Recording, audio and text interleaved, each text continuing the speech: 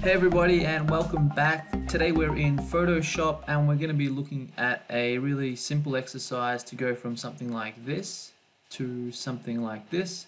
So basically applying materials, realistic materials through Photoshop to a basic kind of white render that you can get out of Revit or Rhino or Sketchup or pretty much all rendering tools.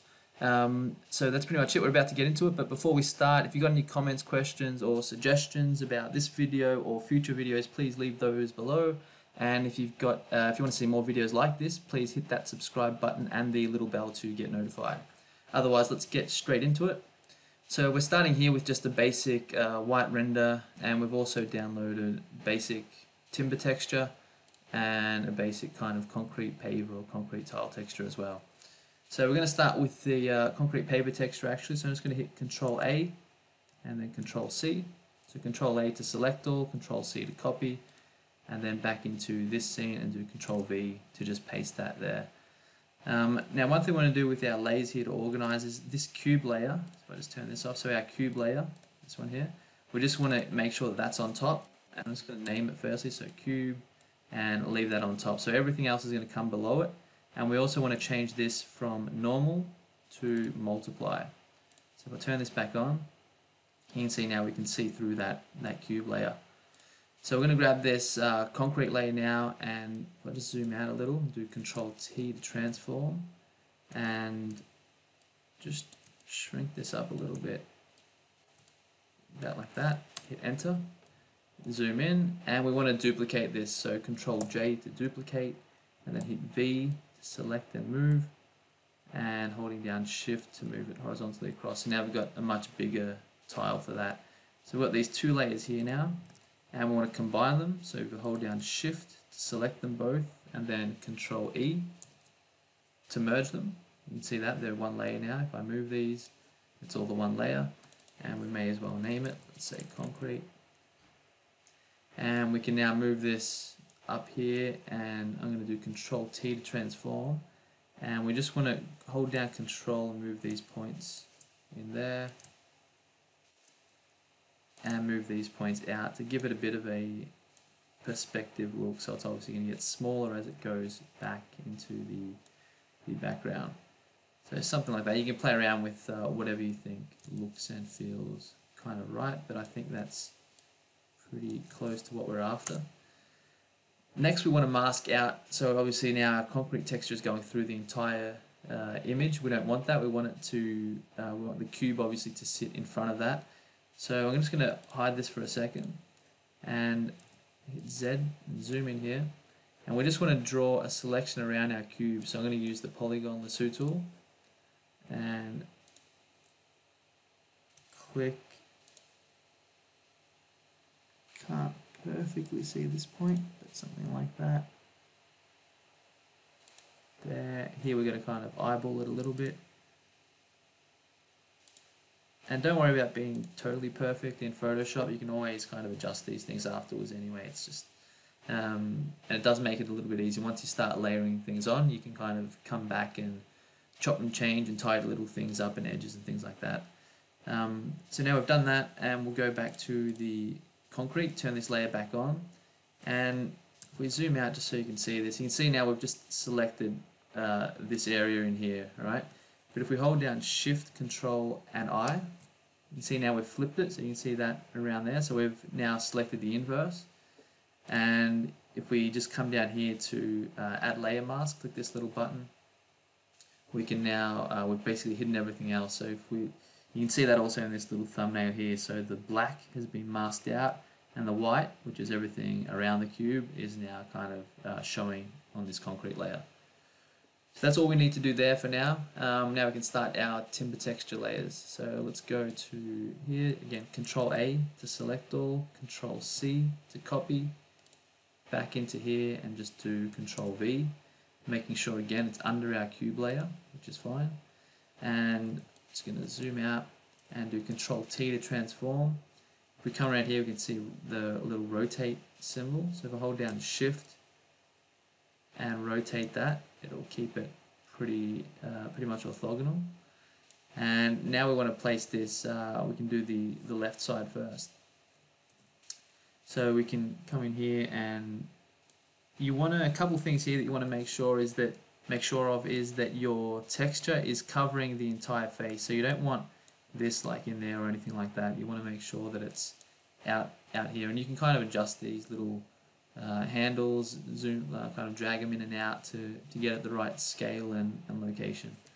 So let's do that again. Sorry, Control T, Shift to rotate that around. Okay, I want to make sure that I'm covering this here, and then drag this in here, something like that, and then holding down Control to drag this in there like that. Holding down Control because we want to kind of match now this perspective, right? So the panel's obviously going to get or appear a little bit smaller as they get further and further back. Something like that. Let's go a little more just to make sure we got the full panel also on the end there.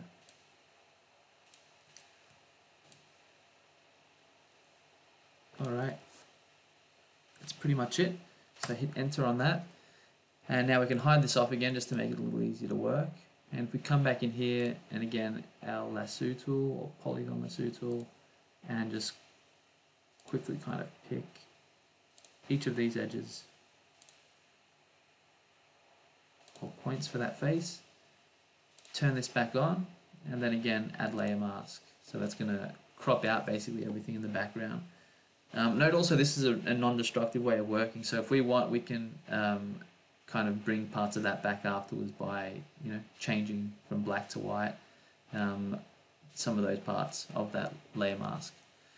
So that's done. So now we could repeat that for the other two faces, but because we've already done this we probably don't need to do it all from scratch. So what I would do is just select this layer and just do Control J to duplicate, so you can see it's copied that layer there, and if I hit V to drag this out you can see that there, and just go Edit, Transform, Flip Horizontal to get it kind of fitting this, and then I'll probably just bump it over a little bit, and it needs a little bit of an adjustment, so we're just going to select it, Control T, and just drag this tiny bit so it fits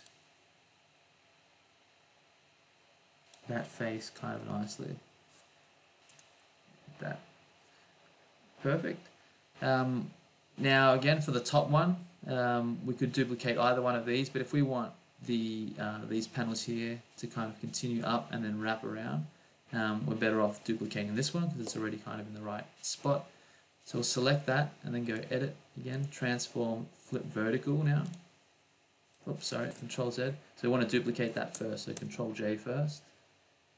Edit, Transform, Flip Vertical, and drag this up here, and then Control T, and kind of get this pretty right for now, or as close as we can.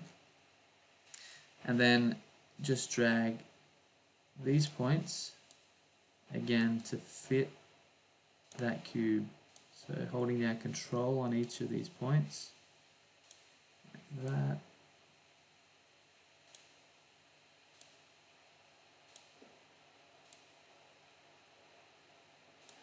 It's a little bit tricky once you've kind of adjusted these and trying to get it perfect, but it's kind of almost there, I think. Like that. That's about right. Hit enter. And you can probably just nudge this a little bit there just to fill those little white gaps. There we go. Cool, so that's pretty much it there. Now, the last thing that I would do here is just add a little bit of shadow in some of these edges where the cube is touching the ground. So you can see here it looks a little bit like it's kind of floating, it's not quite as dark, whereas here we've got these shadows. So we just want to kind of ground it a little bit, so add a little bit of that ambient occlusion basically between these two surfaces or two objects. So to do that I would come up here and just go Layer, New Adjustment Layer, Brightness Contrast, click OK. And then just bring the brightness down to like the kind of darkness that you want your shadows to be. So something like that for now. And then with this layer mask, if we just do Control Backspace, you can see it fills it all black, which was our background color over here to the left. So it's filled it all black, which has basically meant that it's not applying this brightness or this shadow to anything at all now. But if we hit B, so the brush button up here, And now with our white brush, kind of choose to brush on the parts where we want that shadow to show up again. So you can do something like this. And I've got the opacity here set to 33%, but you can play around with that, whatever feels kind of right for you. I just find that backing that opacity down makes it a little bit easier to slowly layer things on. There we go, and this is pretty much, at this point it's kind of just a little bit of brushing, getting it feeling and looking right. Something like that I think is pretty good. And that's pretty much it. The only other thing that I might like to do here is add a bit of color to that the concrete texture in the background. It does look a little bit desaturated. So I'd come to that layer here and go Layer, New Adjustment Layer, Hue Saturation. And if you tick this on here, use Previous Layer to create clipping mask, what it's going to do is apply this hue saturation changes that we were about to do only to this concrete layer. So if we were to add other layers below this afterwards, they wouldn't be affected by this hue saturation, which is exactly what we want. So let's hit OK. And you can see that little arrow there, that's that clipping mask. So it's saying that this hue saturation, whatever we decide to do in here, it's only affecting this, this concrete layer, right? So what we can do now is tick on colorize. You can see there it's given a little bit of a tinge. We can play around with this hue, but I think that it might actually be kind of what we're after, just to give it a little bit of a warm feel that also matches this timber texture and completes our scene. So that's pretty much it at this point. That's kind of how we can go from, if I just group all these, create a group and say layers. Put this in here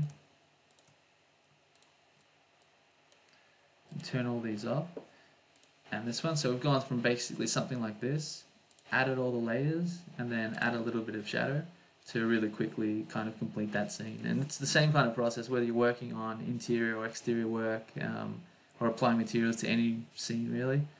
You can follow this kind of process and slowly build up that scene, and then come backwards and forwards if needed to tweak little things and bits and pieces here and there. That's pretty much it. Hope that was helpful, guys. If so, hit that like button, leave any comments, questions or suggestions below, and if you do want to see more videos like this, hit that subscribe button and the little bell to get notified. And otherwise, I'll see you guys in the next video.